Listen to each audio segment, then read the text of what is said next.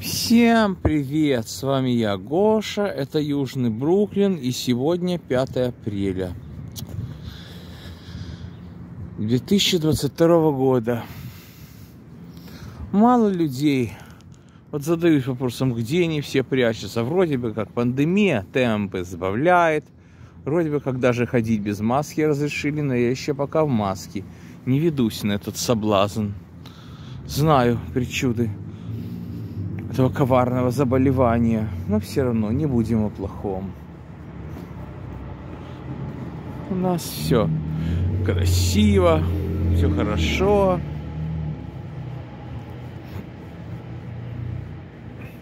Только мысли все мои постоянные за родную Одессу.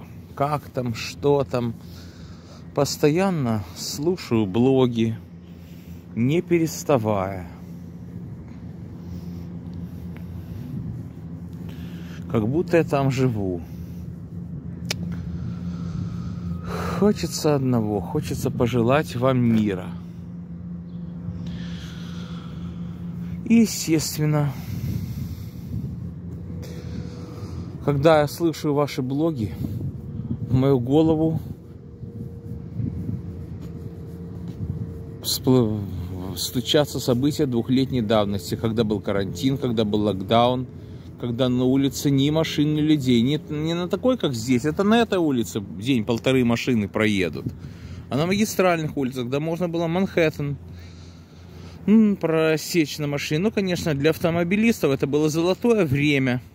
Сел в машину, закрыл двери и катайся себе, езжай, и семью радуй. А мы на такие подвиги не шли. Мы законопослушные. Мы ждали, когда маски придут.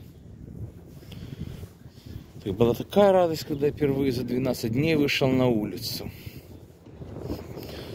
Есть такой блогер у нас, Денис сам себе сказал. Когда он посмотрел на цифры, сколько дней тогда гибло из этого поганого вируса, он говорил, это война. Да вот только снаряды не летят, а вот и не летят. Бактериологические. Мне кажется, что тогда просто люди запаниковали.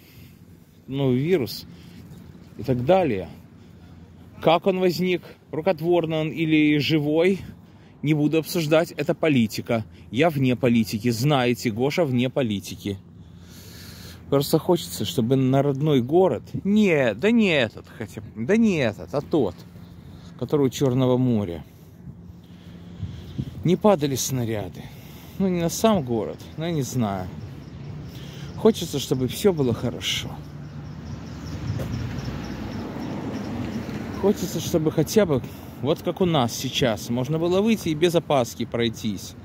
А также отдельное спасибо и отдельный мой низкий поклон блогерам, которые, несмотря на военное положение в стране, выходят на улицы, едят в другие места города, показывают город людям.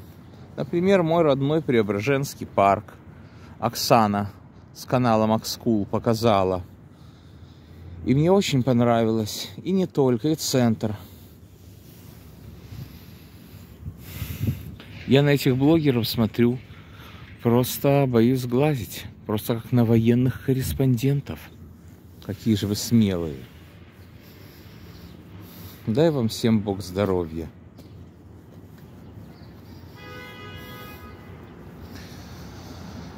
Мы с вами, дорогие одесситы.